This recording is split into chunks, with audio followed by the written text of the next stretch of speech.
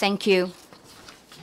Well, the topic of today's session is the digital disruptors in China. We could interpret disruptors from two aspects. From a consumer's perspective, I think you have such a kind of feeling that the interactive relations between the people and the machine, as well as the channels between the businesses and consumers, are changing rapidly. Well, from the industry's perspective, we're thinking it is a kind of disruption of the technology over the traditional economy. No, actually it is a kind of a reorganization, emerging and upgrading, as well as the imagination about the future, about the traditional economy with the help of the digital technology. So what does this digitalized world impact the world? I think this is the topic of this session. We're going to talk about this topic from these two aspects. First of all, let's start from Mr. Xu Jinghong. We know that Premier Cheng talked about Internet Plus, as well as the popular entrepreneurship and innovation serving as the new driving forces for the new economy. So from this point, what do you think about the policy bonus for this innovation in China? Well, I do not want to use 颠覆 in Chinese or disruption to illustrate this phenomena. I prefer the word of upgrading. Digital technology or internet economy is the most revolutionary technology in the history of human beings, bringing great changes to the way of people's lifestyle, as well as the way business operations. As you mentioned, China is in a new phase of innovation, or as you said, hot wave. I do not want to use the word hot wave. You know, innovation is the constant ongoing process. I hope that innovation could become a new normal. Well, the government policy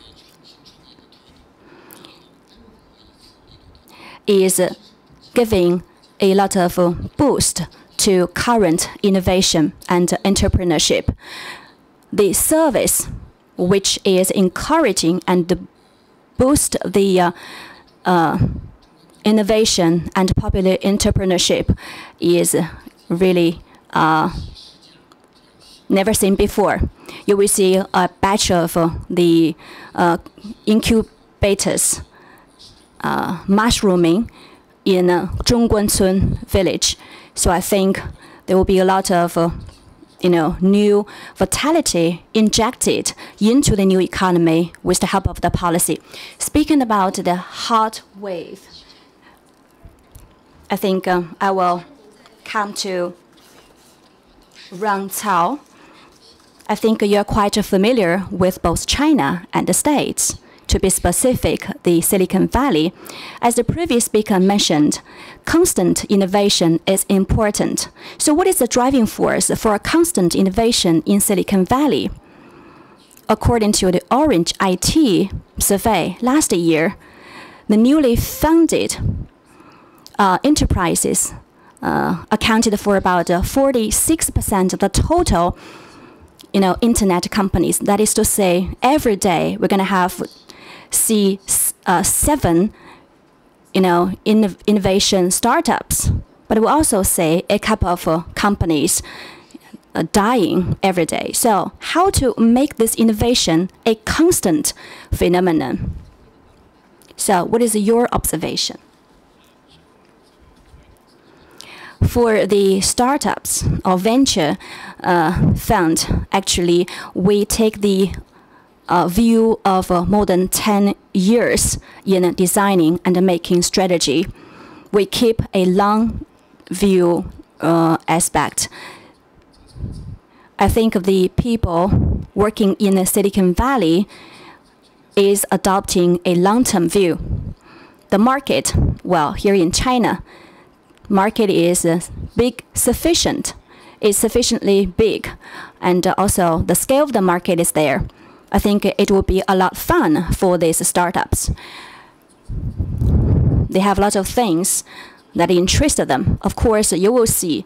You have to keep in mind the business cycle into consideration. But looking back over the past 1 decade, many startups was established when the market was not that strong. I think there will be a lot of opportunities for them to grapple with at that time. So what is the driving force for the constant innovation in Silicon Valley? And what about China? How could we identify these driving forces so as to make innovation here constant? I can give an example. For example, the purpose of those startups. In Silicon Valley, the values that the startups wanted to create for the society will be the common response to this question. Well, here in China, they are talking about dreams. They want to bring the dreams coming true. That is for the entrepreneurs themselves. On the other hand, the policies, bonus. There are a lot of policies encouraging innovation and the startups. We will see the first startups and also the second, even the third times startups. So there are a lot of very benign ecological environment for these startups. Innovation culture, innovation spirit are also important for those entrepreneurs and innovators. The young people born after 1980s or 1985, they were familiar with the internet. They had a broad horizon thanks to the internet. And also, in terms of the culture, there is a quite tolerant environment for these young people to start their business. So from this perspective, I'm quite optimistic that this innovation is constant. Richard, we are concerned about the new emerging market. BCG has a report which is related to internet.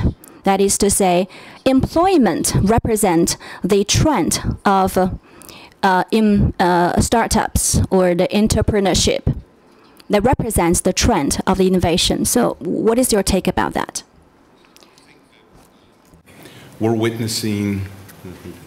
I think we're witnessing a remarkable change happening in China right now that is different and in many ways more powerful than what's happening in other parts of the world. And I say that because I think what Ron said is exactly right, that in a place like the United States, when you add the internet and the digital mobile world, you're adding it to an existing service infrastructure which was already highly developed, so that you could still add more value. You could make lives easier for people, you could do something. But in a sense, most people were pretty well served to begin with the existing infrastructure that existed in the economy.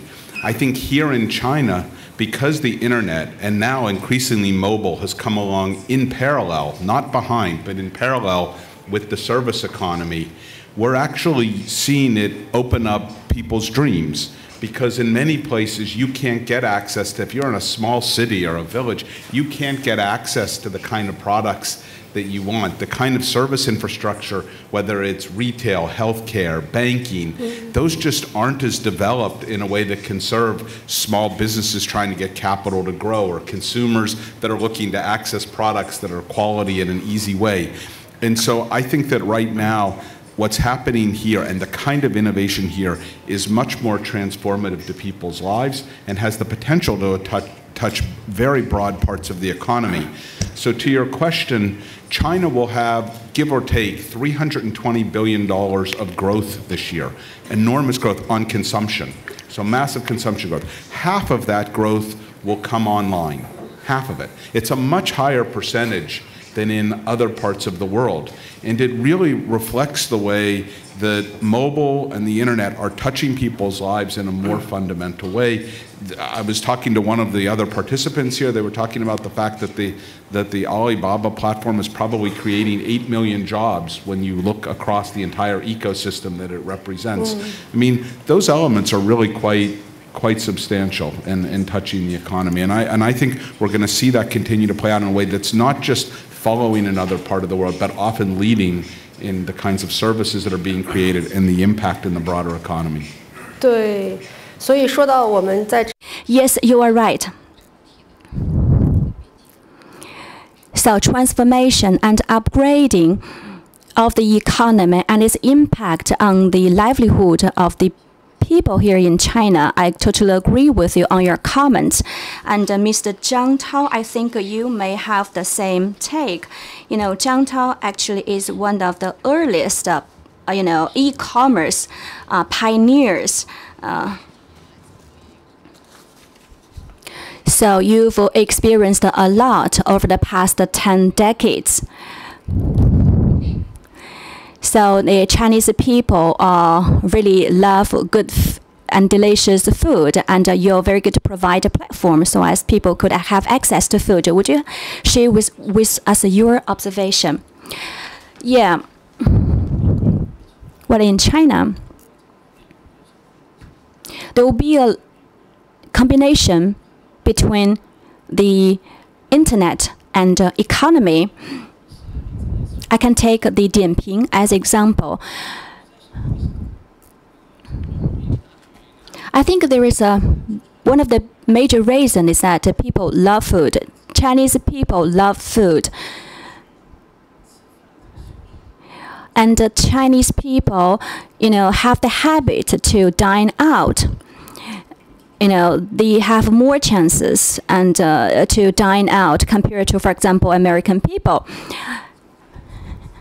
Well, China's dietary experience is to dine out even every day. So this is a kind of culture, food culture here in China. That's why Dianping was given birth 12 years ago. We also watched closely about Groupon and similar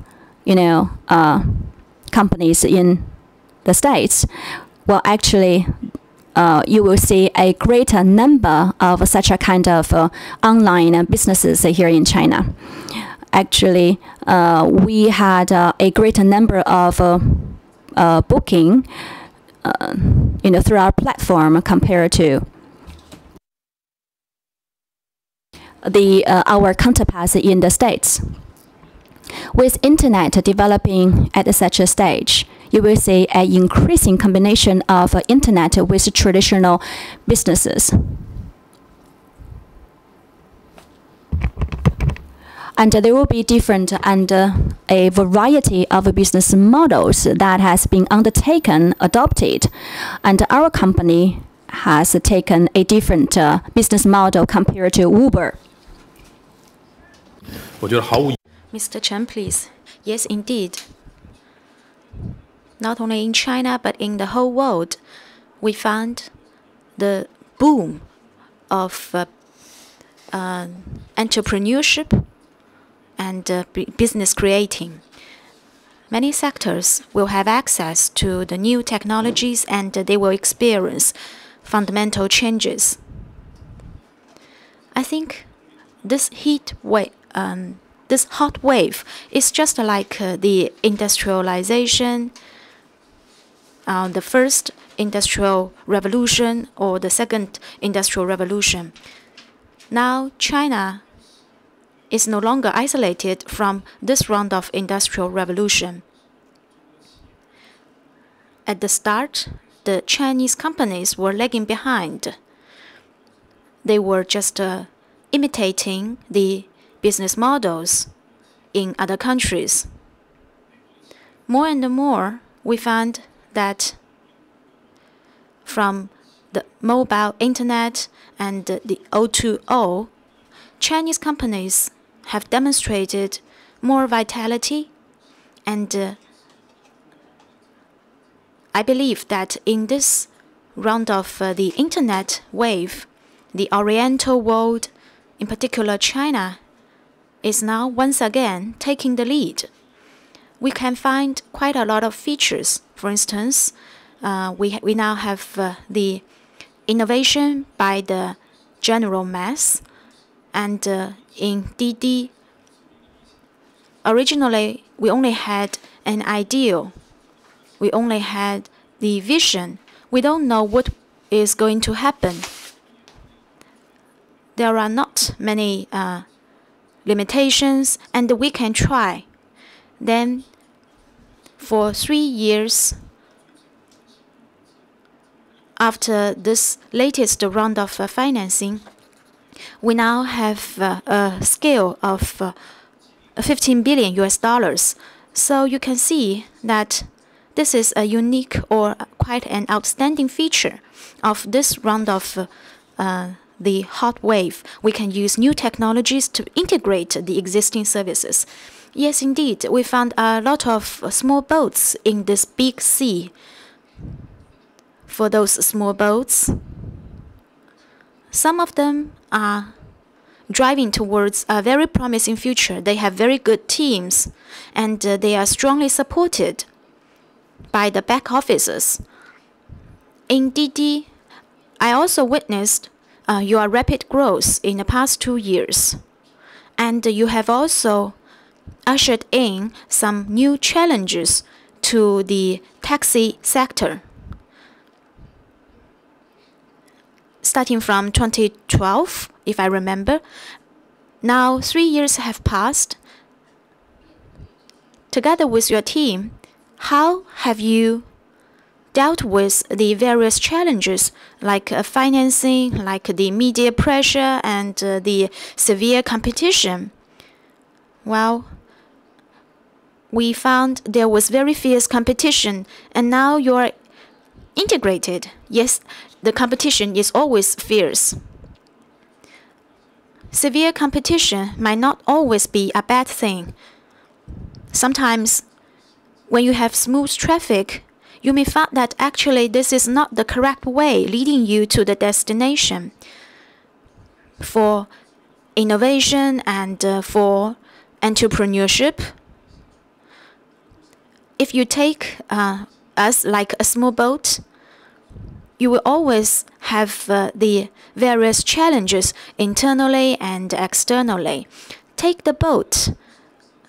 As an example again, the boat is going to grow, and the challenges faced by a big ship are definitely different from that of a small ship, a small boat. Now we can see that many companies are actually lived up to the difficulties. They survived the difficulties, and finally they prospered by gaining more resources. But in times of good, they may actually be faced with other challenges. So resources is only a means to deal with the difficulties. You may have other tools, or you may have other capabilities to deal with the various challenges. So in times of in hard times, we always encourage the team to sustain, to hold on. And when we gain the resources, we have to guard against the potential pitfalls. We have to keep alert. We have to make good use of the resources. So when we have more financing, we become to worry about whether we can use them efficiently. Yes, indeed. In Tsinghua, we are always encouraging entrepreneurship. However, we always also emphasize that being an entrepreneur, you should always be clear of your targets, and you should always do things that you are good at, and you should persist. Creating a business is really a long and a lonely journey for the young generation. Please do not take it as something easy. You have to find your value, create your value, and persist in your core value. Yes, persistence is really important. For O2O, it is particularly necessary. For O2O businesses, they have attracted a lot of investment, but it is really not easy to sustain the business. So, Mr. Zhang, could you please share with us your take on that? I really agree with the previous speaker or previous panelist. Well, persistence is the key word, and you have to understand that you have to go through the hardship.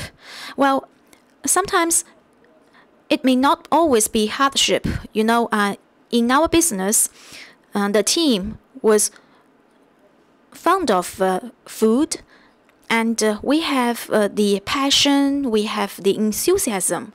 We wish to help the consumers to identify their preferred food, and also we want to facilitate the various restaurants and businesses to find their customers or consumers. That's why we have sustained. That's why we have persisted. In China, we found that there are many business founders. They are passionate, but they are not clear about what they want to achieve. Sometimes they may feel that now they have the money and they can retire. I think you need to appreciate the social value you are creating, your business is creating, and continue to create such value. Now we have O2O, we have Internet Plus. For O2O, we now call it as O2O version 2. Well, we can see that the society is changing. Now you have to have a very clear understanding of the middle class and of the whole society before you create your business or before you start your business. Back in 2003, the number of the middle class, the population of middle class was only dozens of million. But anyway, we were saying that we were lucky that we started in 2003. Because prior to 2003, the middle class in China was even smaller. Now we survive, and I believe that it is the passion and the enthusiasm that we have supported us. Yes, indeed, demand-driven is the key word. Now we have talked about the startups and the companies. How can they grow? So I have the question for Rich. For the big companies, in this round of innovation and entrepreneurship, how can they deal with the various challenges? It's an enormous challenge for big companies right now. In part, what Cheng was saying a few minutes ago, that having the money isn't necessarily having the capability to be able to do this.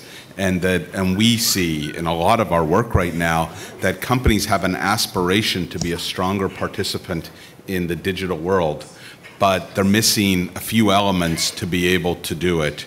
One is they tend to come at it not from the standpoint of the attacker, but they come at it from the standpoint of the incumbent. So they're focused on what they're protecting versus taking more risk and really going for it. I think second, there's an adaptive mindset that you see in the disruptive players, the ability to keep changing and evolving their models and learning as they go and trying new things. big companies tend to have very slow decision processes. Things take a long time. They go up 3 or 4 layers, they come back down. It takes too long. And then the third is we've gone from a world that's a very hardware-oriented world to a very software-oriented world. And yet most big companies, the capabilities they built are mostly in the hardware side, the physical, what they produce, how they physically distribute it.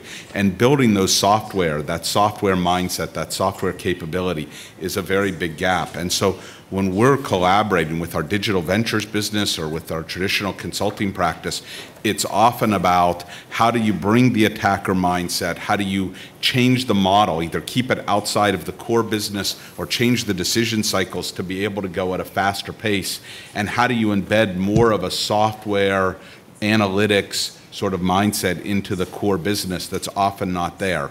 And sometimes companies can do that on their own. Oftentimes it's where they want to partner with entrepreneurs who have the capabilities, partners with others. It's some of the things that we do in our work. But I think that's going to be one of the biggest challenges. And just to build one last point, a lot of this discussion has focused on the disruption as it relates to the consumption part, sort of fulfilling the China dream and the opportunities. But China's the world's biggest and most powerful manufacturer. And the changes that are coming inside traditional manufacturing are as revolutionary, at least, as the changes that are coming on the consumption and service side of the economy. And we're in a world where robotics, 3D printing, artificial intelligence, advanced analytics, these elements are going to change the shop floor, the supply chain, the innovation to production model that exists. And I think that the disruption potential is at least as high in that world. And the consumption, the services, these things have the most potential to change the China dream here. But embracing the manufacturing 2025 vision that the government has talked about, really pushing hard to take even very uncomfortable change, but pushing very hard to make China at the leading edge of that, is very important for China's place in the overall world, given how important manufacturing is to the economy here. 对，我们在中国制造2020。Yes, indeed. For the China 2025, manufacturing China 2025, there was a lot of policy approaches or proposed, and for the recently there is a strong interest in the German industry 4.0 version 4.0. It is supported by big data and the artificial intelligence, and also providing personalized products to the people. So how can we accelerate China's innovation? The buzzword these days is about big data, internet. But as a matter of fact, what internet brings to this society, what is that in nature? Internet as a revolutionary technology will bring changes to relations between people to people, people to goods, and facilitate this kind of change between and among all these changes, and to make this kind of relations open, so as to bring down the barriers. But on the other hand, for example, the water is still the water, and the food is still the food. Like the pancakes, which is the traditional Chinese food. So for the food, you have to be delicious in the first place. So of course, with the help of the internet, you can promote it and market it in a more efficient way. But first of all, the food has to be delicious in the first place. It is also true for service. The service shall be good quality. The service shall be something that is the most needed by the people. And number 3 is the cost shall be accepted, affordable for the businesses. And also the delivery of the services and the product should be efficient. I think this is the core of the Internet Plus. We shall not just, regard the Internet Plus as a slogan, as the leap word. We have to think about the nature or essence of Internet Plus. Actually, there are other technologies, as Richard mentioned, intelligent technology, biological, and astronautics-related technologies. They are all, changing the world jointly. In talking about the application of Internet, well, actually, China is leading the world.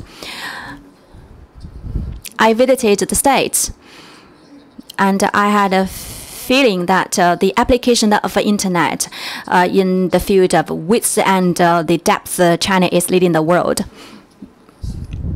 But China needs also to improve itself in applying this technology to various industries. For example, the integrated circuit industries, environmental protection industries, and other industries. We have to bring a better, we have to, have a more technological innovation to combine this good technology with this industry. So we have to have a more in-depth research and development. I'm very happy to tell you that there are a lot of very satisfying development in this field.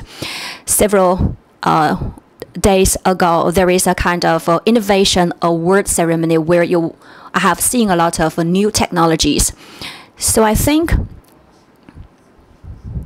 another key word, innovation, entrepreneurship, innovation shall be well combined in the future.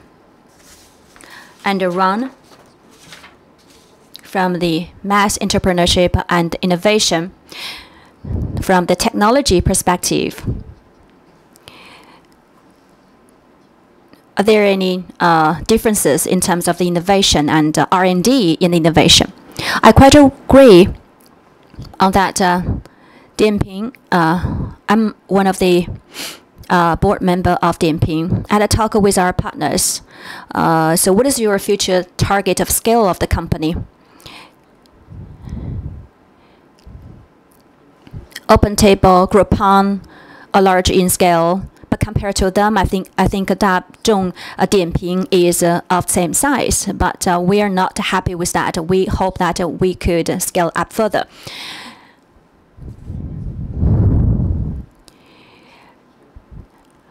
I want to tell you that in the history, we always follow the steps of the United States, but now the things are changing.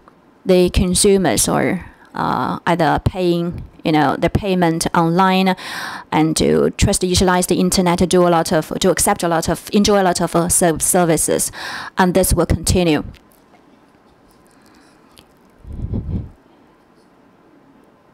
So the investment for to be in the to-B actually is not that popular, but I think we will see a lot of things happening there. There will be new types of platforms coming up in the future.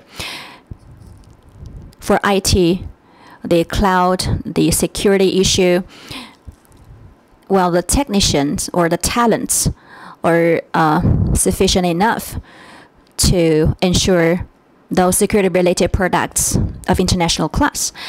You all mentioned about the combination of internet plus the traditional economy so as to bring values to their inner ability of innovation of this traditional economy. We haven't seen a quite mature business model. Not many, I have to say, that the efficient combination of the two. I take education example. For these years, there were a lot of innovation, a lot of investment in education, but we haven't seen any mature or revolutionary business model which will actually bring us to a more constant future. So what is the barriers there, for example, in education? Well, I think it depends on the time, because we're used to traditional education system. 2 years ago, Tsinghua University Holding Company launched an online platform. Within these 2 years, about 3 million students learn from this online platform. Well, Tsinghua University have 204 years of history, trained about 190,000 graduates. Well, over the past 2 years, it has, bring about 3 million, online learners. And every week, you will see a new number of about 10,000 new learners through the internet. That is to say, that is a revolutionary. That is in each and every corner of the society, the students could access those masters through the online learning platform. Our platform is one of the 3 best e-learning platforms according to MOOCs. Actually, we are extending the learning, the education, to the 2 extremes, including K-12, K-16. If 100 million plus learners could enjoy e-learning through this platform, then that would be great. My son, born after the year of 1990s, 90% of the knowledges are captured through the internet. So I think it is not the education industry system itself that matters. I think the most important thing is time. I think with time going on, this new thing will be accepted by more people. Question is framed correctly in that we haven't yet arrived at what are the right models for a number of parts of the economy and the society, and education would certainly be among them. But I would just emphasize how important digital technologies can be to providing education in the years ahead. And I think there's a lot of discussion about income inequality around the world, here in China, but around the world, in the United States as much as anywhere. Digital is one of the ways to close inequality gaps right now, and particularly in education and in health. And what's being offered online, Tsinghua's platform, Coursera's platform, I mean, we're touching millions and millions of students, often who would have no opportunity to access the caliber of education they can get at the top universities around the world, and opening up the world to them. We're doing work with the World Economic Forum right now, which has really taken on this agenda in a very big way, and what is the digital potential in education. And I would say there is so much experimentation and learning going on around the world in a range of markets, in Africa as well as here, as well as the developed markets, and showing that some of the potential is the way that digital directly can offer opportunities to students, through courses. But some of it is also how do we empower teachers? In many parts of the world, some of the best things you can do is help teachers be more effective at delivering their material, at understanding, at supplementing what they offer for very strong students or very weak students. And so I think we're in a high learning mode, but the potential here to make a huge difference for tens of millions of lives is quite substantial. 对，这其实也是一个非常现实的。 Yes, I quite agree with you. This is the reality at present. Just now, Jinghong mentioned that students or the young people born after 1990s and 2000 are actually adopting a very different way of learning through the e-learning platform. Your companies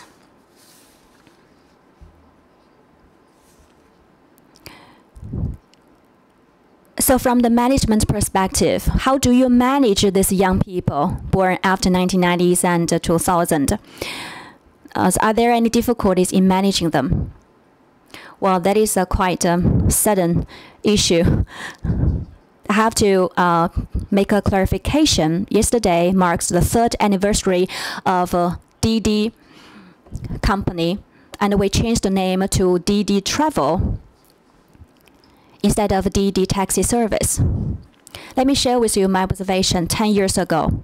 Internet was evaluated, but under-evaluated. But now, Internet is overvalued. Some holds that Internet can do everything. Well, actually, like WeChat, and also the cloud computing, and people and food could be combined thanks to this kind of Internet Plus. Well, the spirit of Internet and also the care for the customer's experience that Internet could provide are also very important. These years, Internet is overvalued. But we have to think about the practical value that Internet could bring. So the Internet companies will be doing some substantial down-to-earth work, and they have to do some substantial work to combine the technology with the traditional economy. This is one point. Second, Chinese businesses and Chinese customers should be more confident. Customarily in the past, we think that a lot of those Internet things or copying things, and startups or entrepreneurs here in China are blindly, admiring their counterparts in the States. But we have to keep in mind, China has the largest market. And we have our patent in place already, which will help us to make a leapfrog forward Dianping, which is different from Groupon and other counterparts in other states. So mass entrepreneurship, mass innovation will enable our local startups to be more confident. I was born after 1980s. How to communicate with those born after 1990s? Well, personally, most important thing, well, our company is pretty young, and our staff is 28 years old on average. Our CTO was born in 1983. And also we have some engineers and great designers who were born after 1985. They have their dream. They are free-minded, and they are encouraged to try everything new, to try something to resolve the pressing problems. I think we need also to have a quite liberal platform to encourage them to open up and to find out solutions with, very agile kind of environment. But on the other hand, we're unexperienced because they're young, they're not mature, they are lacking of experience. So they need the advice of some senior staff.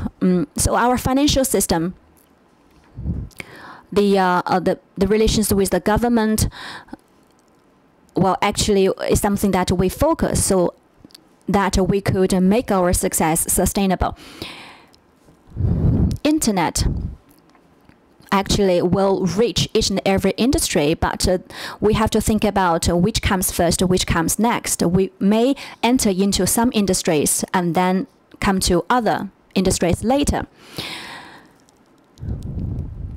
Well, in the very beginning, some industries are not, the first choice for these startup internet companies, but later on they will figure out some ways that will better efficiently address that.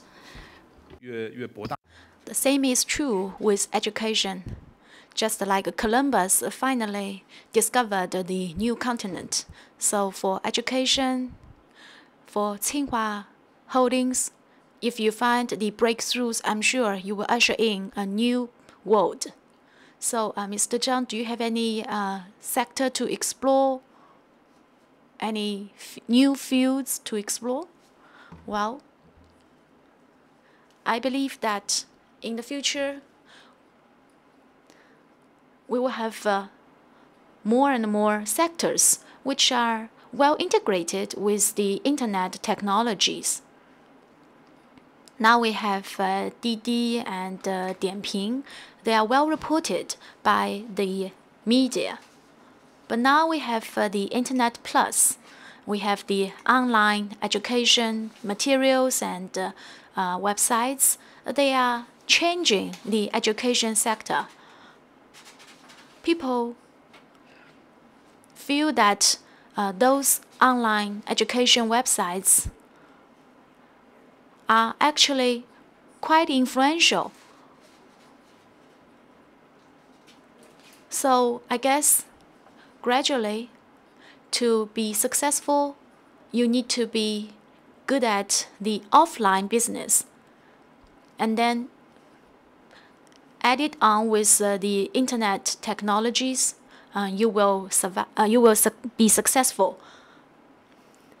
So the traditional sectors can make full use of the internet technology, and they can gain growth by using the internet technologies.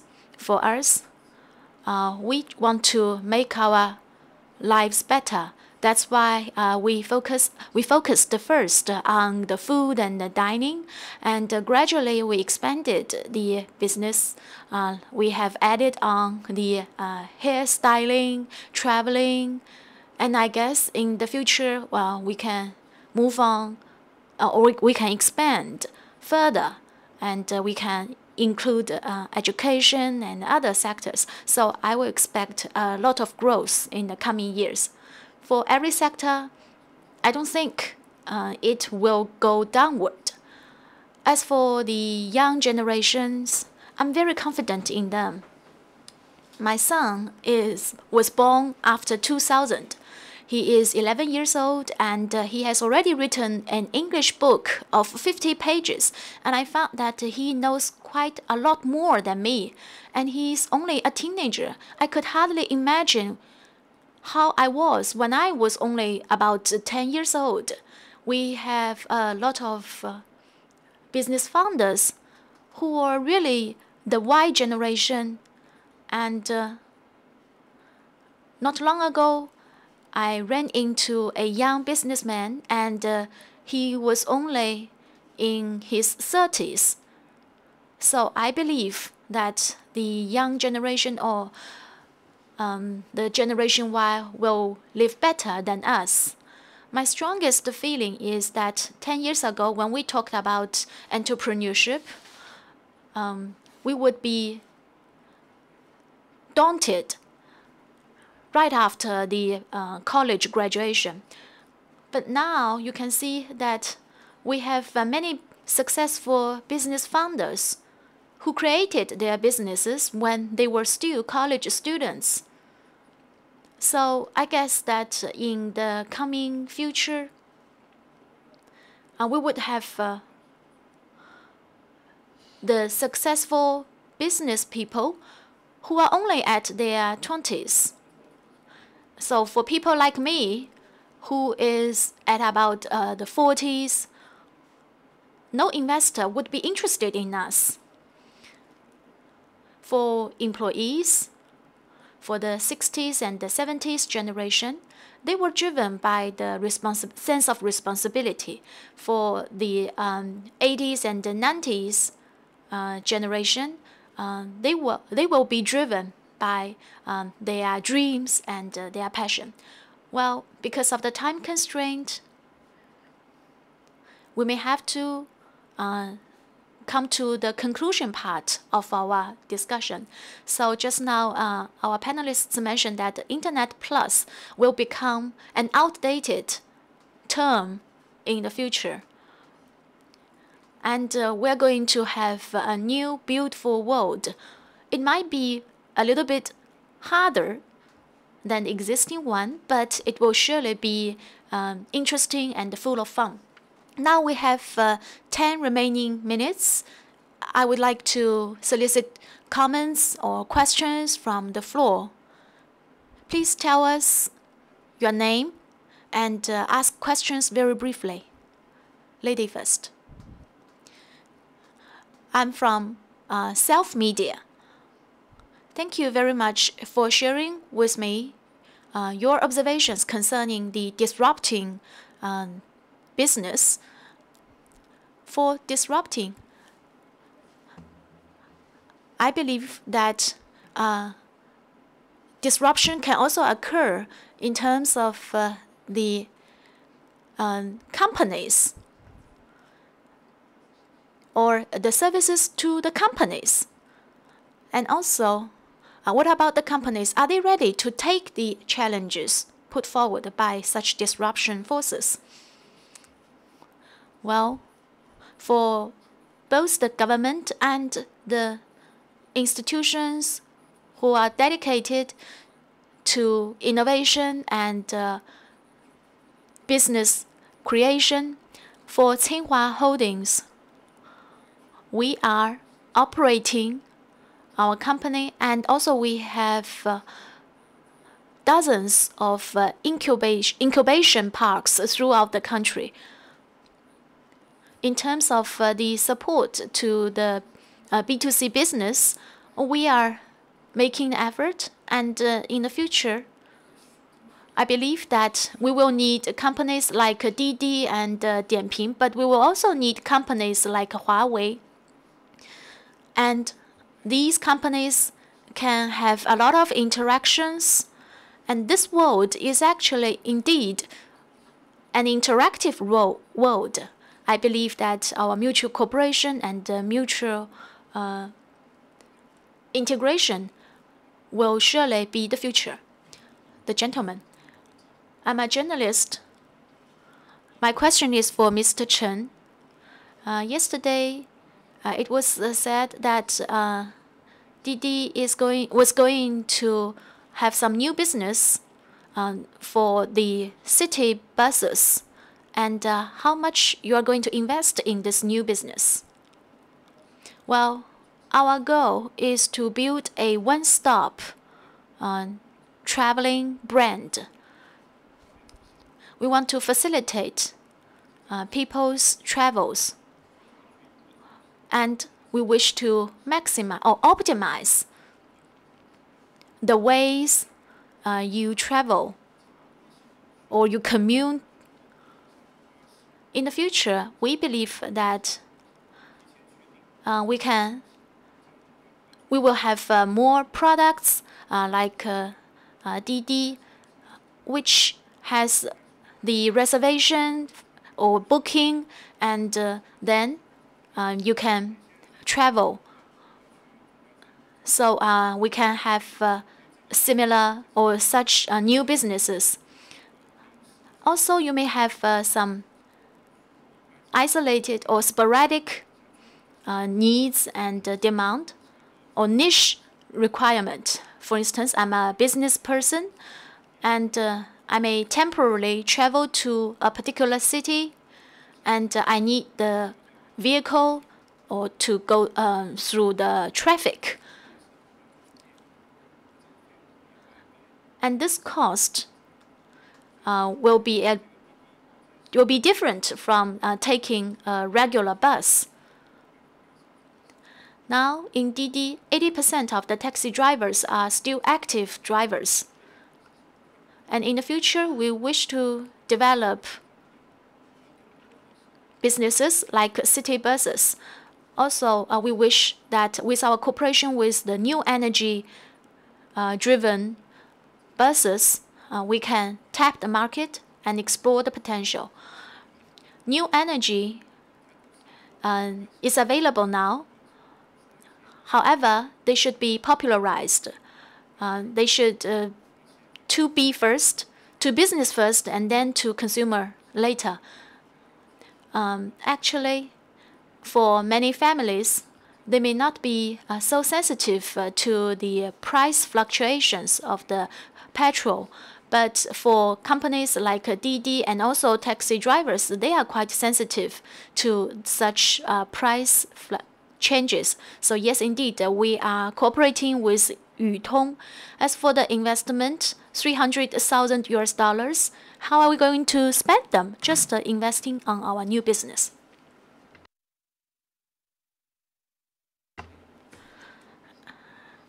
My name is Han Weiwen. Thank you for your sharing. I'm sure everybody agrees that there is such integration, and we do find more close cooperation and integration between the real economy and the virtual economy. So are you expecting more close collaboration between the two?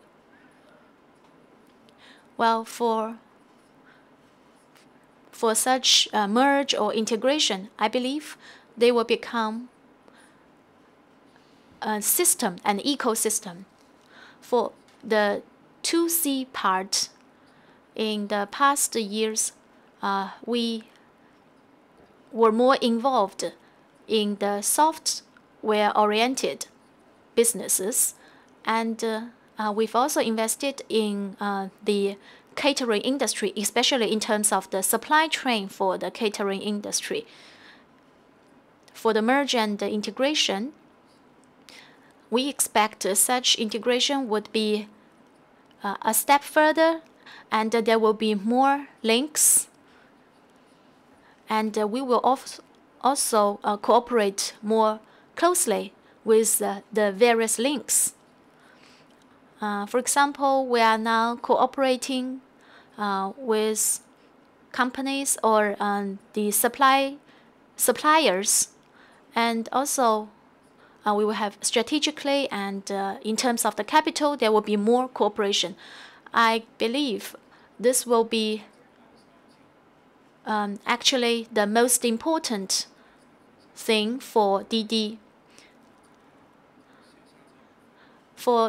In the past, we focused on the internet technology, and now in the coming future, we will expand our offline competitiveness.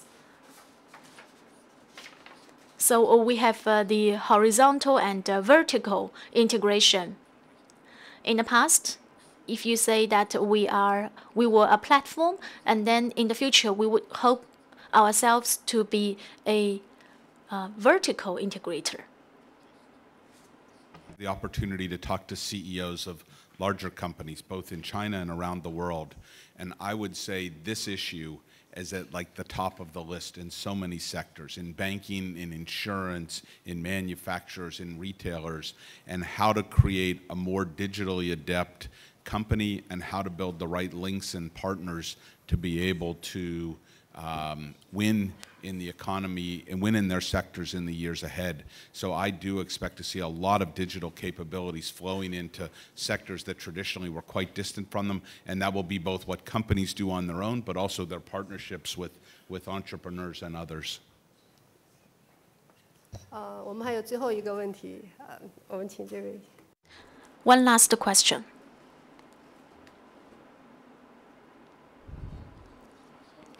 Good morning. I'm an entrepreneur, but also a consultant. So my question is for Rich. Digitalization has impacted the whole world. For consulting firms, they used to serve the major businesses, the big companies. Then in the future, how are you going to serve the small businesses? Or if you can share with us your advice. Thank you. So I think part of what's happening in our world is the need to be able to take on different kinds of capabilities to help clients move at a much faster pace and in a world where you need much more agility. And so for us, that's been about creating a digital ventures business that can actually work with our clients to build businesses, often partner with small entrepreneurs that bring specific technologies that wouldn't know how to reach the big companies and get to the right level, but actually can be extremely complementary to the platforms and embedded customer bases of big companies. So I think a lot of our world is still helping companies transform to win in the environment, but the digital part is a bigger and bigger share, and our ability to help companies rewire themselves build new businesses, connect to the entrepreneurial world, and therefore help entrepreneurs who have great ideas figure out where their technologies can be applied in big companies. I think that's an increasingly part of what we do day to day, and I think that will only grow in the years ahead. A company that we are investing has just going public. They are just serving, especially these small companies. 5 billion kind of valuation service and consultancy combined to provide to their customers. Thank you for everyone for your sharing. We hope that we could see more values created by the digital technology. I want our panelists to please stay on the platform for several minutes. Okay. Thank you.